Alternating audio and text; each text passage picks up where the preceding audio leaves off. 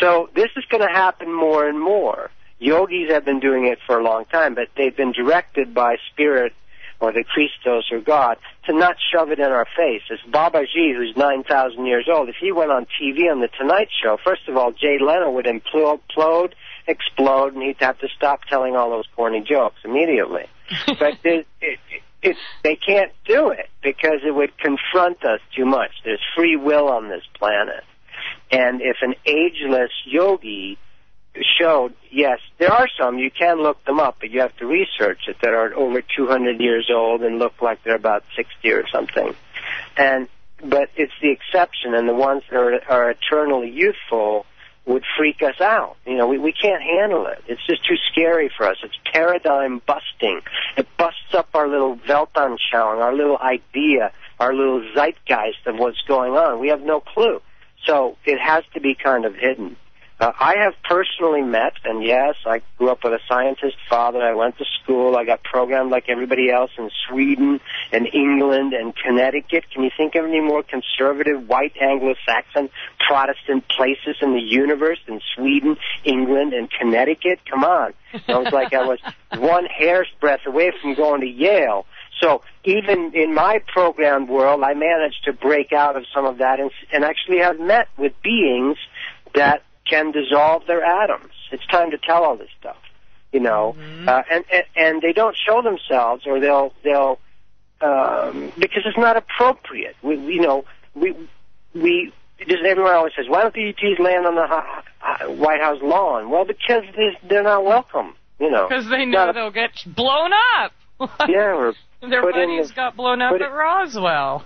put in the secret bunker over there in Langley, you know. So, yeah, it's not going to work. So, but this is possible for us individually. We have to make an end run around.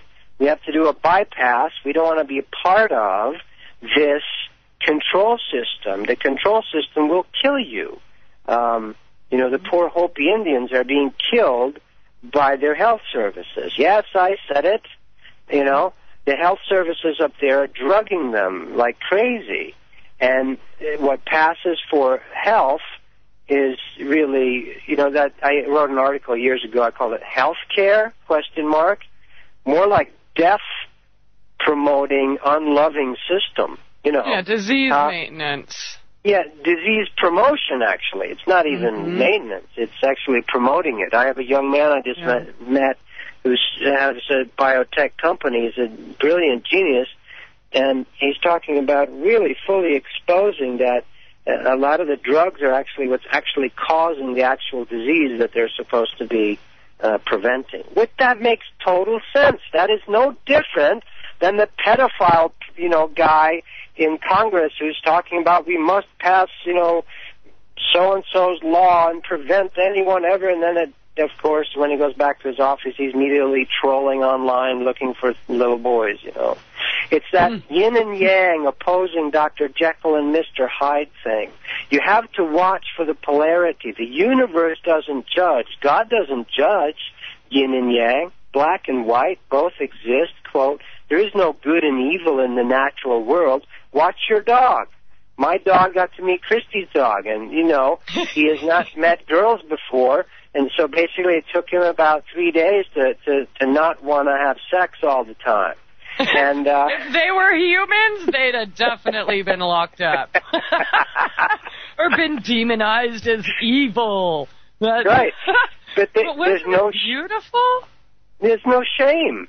There's no shame in the natural world. And that is what we were before Adam and Eve in the garden. We were not stupid. We were not naive. We weren't idiots. We weren't, you know, cyborgs or just dumb flesh bodies.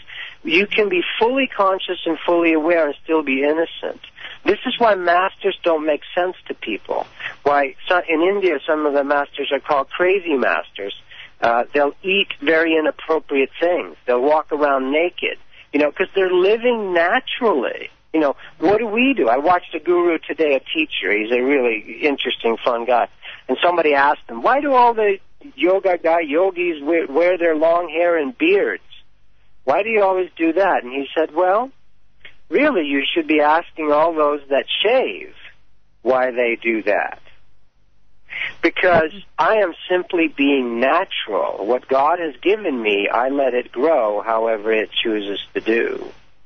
And does it, and there's some truth to that. We don't trust nature anymore. Nature is dangerous. If you watch your local news, every year, you don't ever see a story usually that talks about the miracle. Little 3-year-old girl gets lost out in the mountains. She survives for 3 days in the Arizona heat. You never see that story. They happen. But you'll see hikers lost in the mountains, dangerous, helicopter rescued, water, nature dangerous, do not go out there. There's this programming that somehow nature is dangerous. That's freaking ludicrous. Yeah, just like the chapter in your book I just read. No one's listening to the sun, how we're programmed. Oh, it's so dangerous. It's going to kill you, and stay out of it. Oh, but if you don't have it, I mean, isn't that ridiculous to be programmed that nature in its perfect entirety is bad for us? But it's that time, Tobias. Hold that right there. We will be right back after this short break. Tobias Lars on Truth Brigade Radio. Right, welcome back. We are talking about spirit travel adventures with the creator, Tobias Lars, tonight. SpiritTravel.com is the website. That's with one T. SpiritTravel.com. I'll be posting that link and many others in the text chat if you would like to join us over at truthbrigade.com. And if you would like to howl for us or have any questions, please give us a call, 402-237-2525.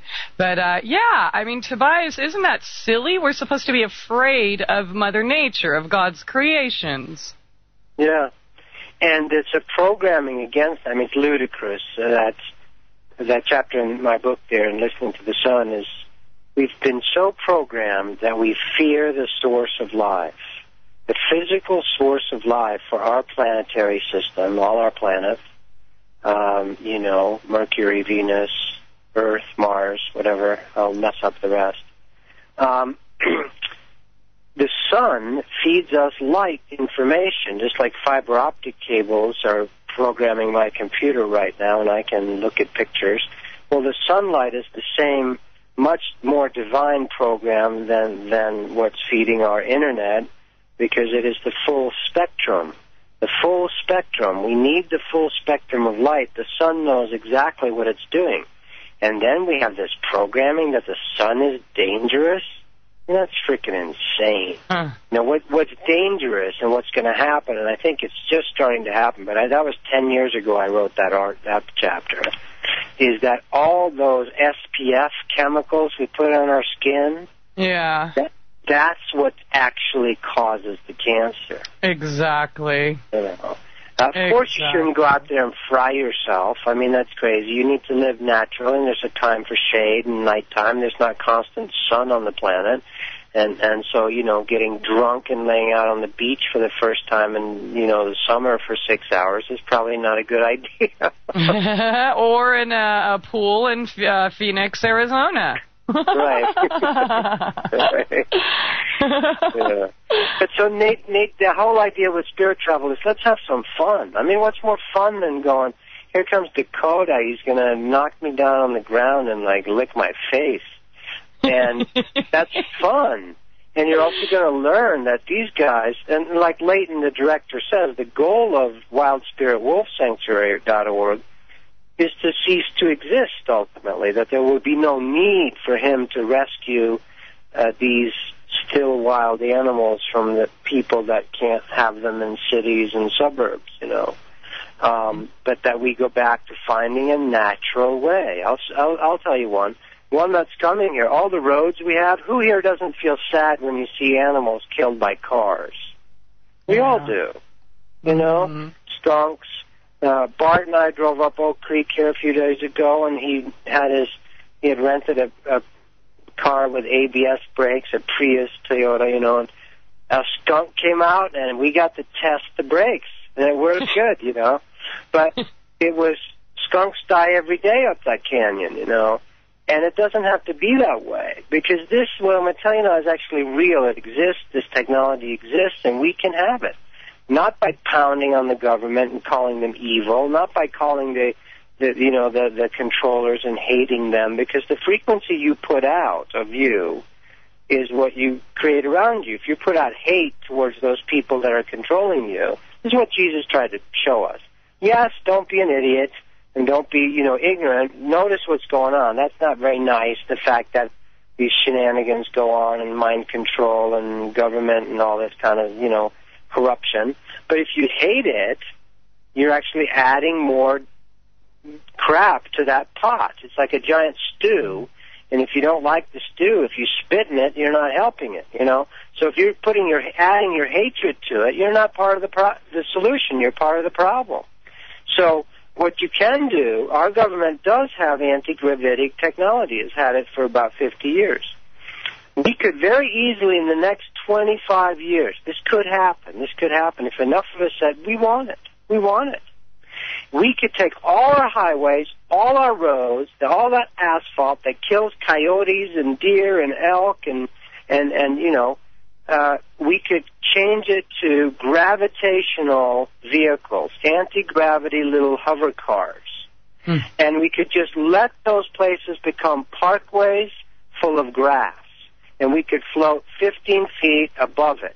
All the animals would then be able to traverse all that underneath us and be safe. This is totally possible. And before people go, oh, you're just an idealistic dreamer, I'm going to call you out on that. Then you're just being part of the problem and you've given up. Where's your guts? Where's your balls? If you've given up and said, oh, I just want to sit here and complain about the government, that's what you're going to get. Put your energy behind something that will be a solution. Put your energy. You don't have to go out there and crusade and do stuff for a radio show like Christy, but just don't say no. Can you just be open to it? Crazy people like me and Christy and other people would be out here crusading and talking about it. If people listening could just say, yeah, that sounds good, I would definitely add my energy or my, at least not a positive thought perhaps, but just say, okay, I'm open. I'm open to the possibility that we could have hovercraft in the next 25 years and change no pollution, no need for hydrogen batteries or any of that stuff, just pure anti-gravity craft that do exist already on this planet and certainly from other civilizations across the galaxy. And look up Dr. Greer's project, and there's a bunch of people trying to get it out. But we could have it, just as an example. Now, if you continue to say, well, the evil government won't let us have it, the evil oil people, they will never let it out there, well, then you're adding to the problem. Because it begins with thought. It begins with an idea. Everything begins with a piece of consciousness and an idea.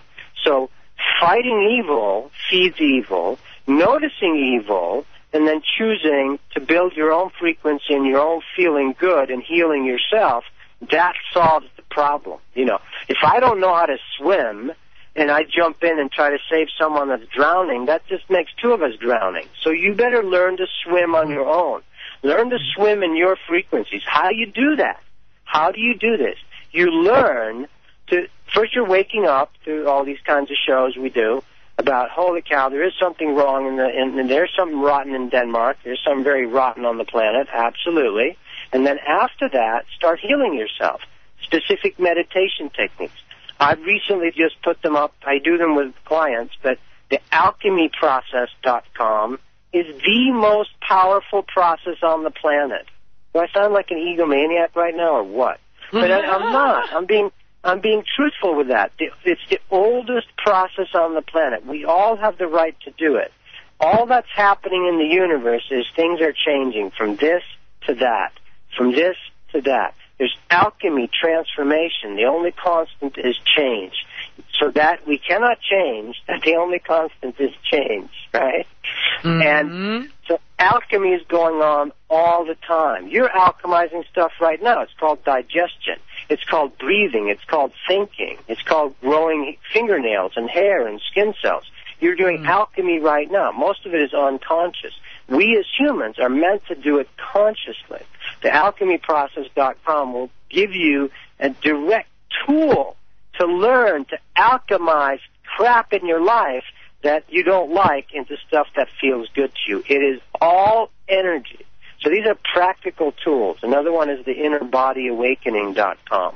We all have an inner body, the most direct experience of actual spiritual experience, not just talking about it, not just listening to us about it, not just reading books about it, but actually feeling it for yourself. I'm challenging people now.